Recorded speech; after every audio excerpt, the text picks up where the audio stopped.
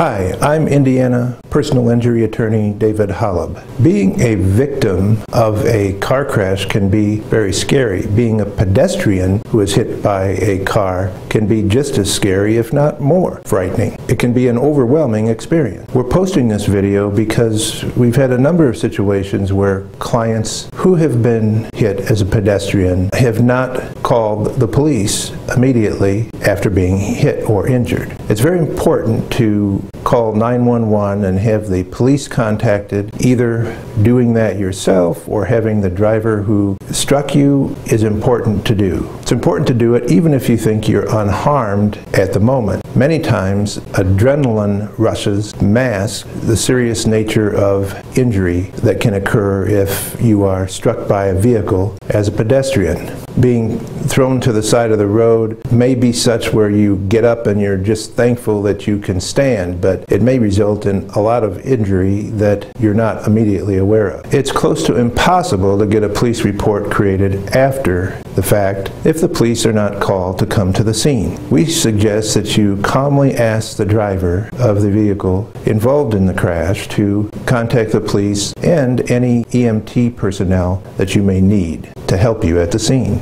If a driver has fled the scene, which is something that frequently happens in pedestrian crashes, even though the law requires everybody to stay at the scene of a potential injury incident. If the driver has fled, however, try to make a note, if you can, of the make and model of the vehicle, and if there is information otherwise, like how many people were in the vehicle, distinguishing features of the vehicle, bumper stickers and those kind of things, and you yourself should call 911 immediately and have them come to the scene. There may be skid marks, there may be other bits of information available at the scene that the police can document. Also, the police may be able to contact people in the neighborhood who were witnesses, or there may be video cameras that captured the incident. A police investigation is important to every crash, but it's important in pedestrian incidents as well. If statements are obtained, insurance information is obtained from witnesses and the other driver, these bits of information coupled with photos can help your attorney piece together what happened.